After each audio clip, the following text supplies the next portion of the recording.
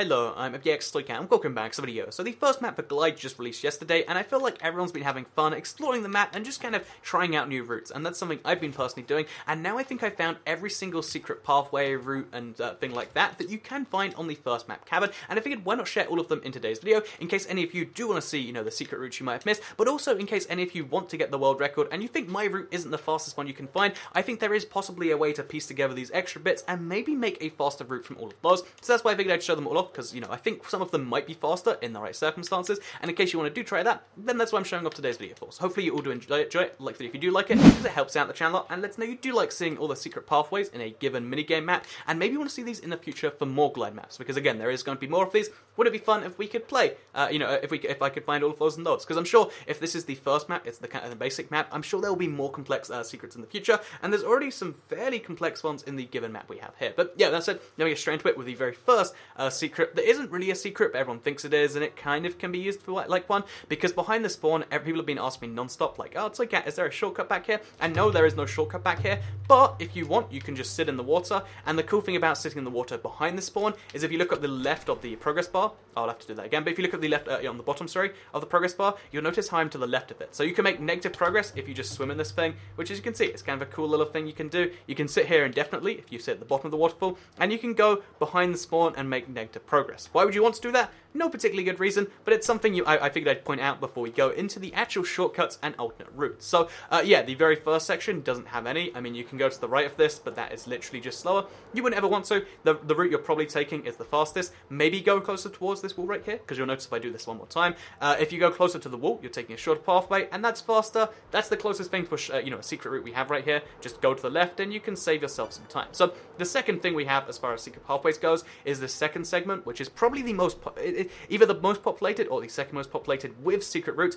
because there's so many different ways you can take it across this map, and I feel like, the fastest one is traditionally when you go like this, through the, through the yellow hoop and then, down, up and stuff, but I feel like this isn't going to be the fastest route forever. I think there might be a faster one to be found, and if you're curious as to what I think that fast one might be, in fact, actually, first of all, let me show you the one I think the fast one won't be, because the traditional route, the one that I feel like you're not necessarily drawn to, but the game wants to draw you to, is going through this little, kind of corner, taking the really, really long way around and ending up over there. So that's what the game wants you to do, but what you can do instead is you can go to the left over here, if you go through this hole in the wall, which again, you don't have to do, but you can do that, and then if you go through this little hole in the floor, you can actually get this really nice speed boost that is technically the shortest path from this way to over there. Again, it's a little bit shorter than the other way you usually would be taking. It's not much shorter though, and the big problem with it, the reason it's not faster, at least for me yet, is the fact that basically you have to slow down to kind of go up to land up here, and then you go down like this, and again, it's a big waste of speed, and that's why it's not faster right now, but it theoretically could be faster in the future, because it is a shorter route. So yeah, there's a shorter route you might not have known. It's fairly well hidden, because it's on the left there, and then you have to kind of know about that hole in the trees, but it is a thing which does exist. Another thing which does exist is the fact that there's 3 holes through this thing here, so one goes up through here as well. It's not quite as useful, but it does exist if you almost take the wrong path by accident, and then that is it as far as this first section goes, and its little secrets. I thought there might be another one, because there was so much going on, but no, there's just this big water down here, which again, you can float in if you want to, but it's not really quite so useful, especially not at that point in the map. So yeah, just one more time, here is the basically the fastest route going through here, ignoring all of the boosts and stuff, because you're probably already at the maximum speed, and yeah, let's move on to the second section here, which actually has a really cool secret just at the very start that you never see when you start from it like this.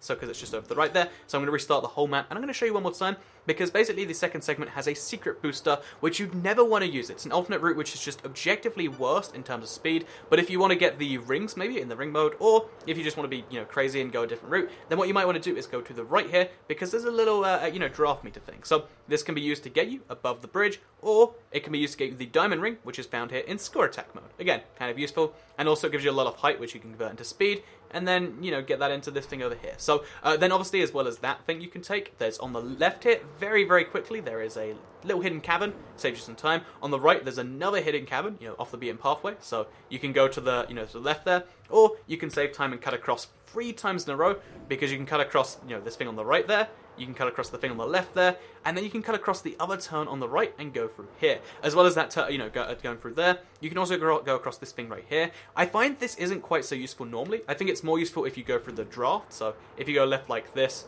and then you go around into the draft, It's more useful to go through that because it's higher up, maybe, in my opinion. But yeah, for the most part, there isn't really any good secrets besides just cutting across the entire thing. One more time, if you want to see the fastest route, as far as I can tell, that you're never going to be able to beat this, is just going up like that, going through here, and ending up in the next segment. Avoiding that water at all costs if you can. Although, you might want to like go to the left of it rather than the right. It's theoretically possible, and it would save you a bit of time, but yeah, just something to keep in mind as we move on to the next segment. So, yeah, the secret pathways here is just one, really, or technically two, but it's one that you potentially didn't know about, and one you definitely knew about.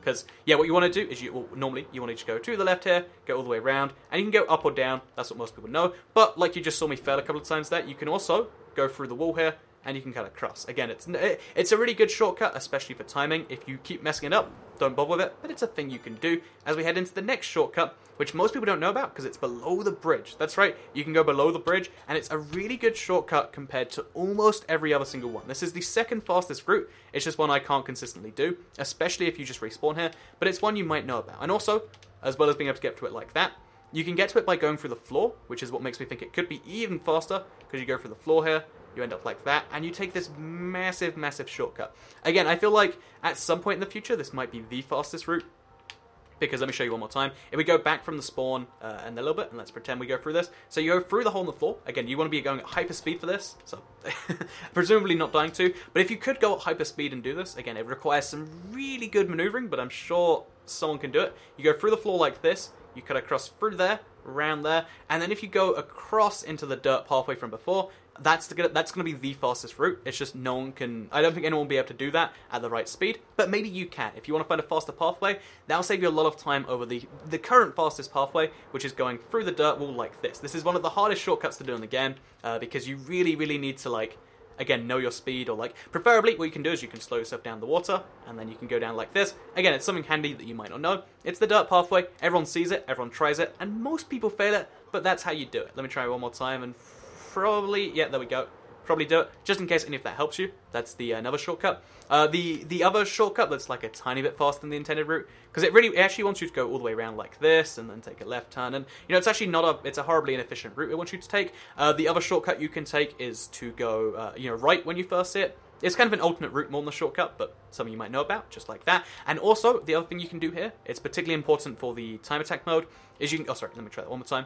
I keep pressing X because I know it's a little bit obnoxious sometimes. But yeah, basically, there's a little wooden ring you can go through that will save you a little bit of time. I'm not sure why it exists, because like you have to have so much height that most people never will. But in case, if you're playing score attack, it comes up. And also, it's just a handy one to be able to, like, if you can do this shortcut, it's kind of like a good sign about yourself. But I felt like 3 times the row there. But just so you know, it does exist, it is possible. And it's not a good shortcut for multiplayer, but it's useful for score attack because there's a diamond ring in there. So yeah, you can also cut across this and go into the dirt pathway from the middle, which again, I still am holding to the fact that someone at some point will learn how to do this perfectly, go through the floor, like through here, save a massive segment of the track, and then end up through that dirt thing at high speed somehow. I'm not going to be able to do it right now, but it's something that people can be done. This next segment, there's just 2 bits. There's an up, then there's a down. They have the same amount of speed boost attached to them, so there's not much you can really do there. And it is a one-way speed boost, so there's no way to get back through once you die, or once you go through. You just kind of die if you try. So don't bother doing that, even if you're playing score attack. Once you go through this thing, you're stuck through it forever. So the other thing to keep in mind is the fact that there's only 2 pathways up ahead here, and they link together, but you only want to link them together in score attack. In regular game modes, I usually recommend going to the left here. Like, the right pathway has some merits, because it's a shorter boost. But as far as I can tell, the left pathway is faster. Exactly why that is again, it's not quite so logical, but because this boost it takes about the same time. I'm just saying, in my experience, they take, again, the left way is faster. But if you want to try the right way, it might end up faster if you're doing it right. But yeah, this is the left way. And the shortcut here is just to avoid both these other boosters. It might not be worth your time to do so, but it's something you might want to do. So yeah, let's show you one more time. Okay, or we could die. That's also an option. But yeah, let's show you one more time just right here. You want to go through the first booster, then between the second 2. Because if you land in the second one, you'll just get a way higher boost, and it slows you down a little bit more. Next checkpoint, again, we got more shortcuts here. The big one everyone knows is the hole in the wall here. It's just faster, but you want to avoid that at all costs. That slows down this shortcut and makes it kind of like a long cut, I guess. Because if you can't avoid that, then just take the left here, because notice how you can go so much faster than being slowed down by the draft. It's just a good idea, even if you get like slowed down by this at the end, because there's an orange boost here, which takes you into the next section. So yeah, the other things you can do is you can take the draft up here, over onto the bridge, Again, only recommend this in score attack, but it does exist. Then into the yellow boost, which usually used to go over the mountain and just save a lot of the course. The other like a kind of alternate route on this though that you might not know, especially if you don't play score attack, is the fact that on the left there's this little it's a secret long cut that again is used for like diamond rings, but really is kind of useless by itself. Over here you can get up here, and there's this little secret area with a villager on the wall. So again, a fun little thing you might not have previously seen. So look, he's like trapped in a prison or something. So yeah, then there's the final, the next segment of the map, definitely not the final one, where there's only 2 routes to take, and they're both kind of equally good in my opinion, except they lead into the next section differently, because the left section is just a really short boost, so it's a little bit faster by itself, I think, because look, you can go like this, and then if you really want to, you can even use this to go up into like there, and cross from the 2, because the 2 routes do connect to each other. But yeah, as far as which one's faster, I find the right one is just about the same speed, but it leads into the next section a lot faster. Because if you go into the next section from below, you'll notice how like you actually respawn at a slower point, but also you go into a drafting, which slows you down massively, it's painful, and it's unavoidable as far as I can tell. However, from up here, you can just skip right across this and save so much time, whereas from below, you have to go the long way around, or like, yeah, you literally can't get through that thing, unless you're really, really good, which, again, I haven't been able to do it yet, so you could try it, but I've been failing so far. Then there's a few holes through the wall here, there's one on the left, one on the right. You probably know about these, you can literally see them, but just in case, here is one, and here is the other, which has a slightly different like kind of curve to it. Then there's this alternate shortcut on the right, oh sorry, not shortcut, long cut. Only really used for score attack, one more time.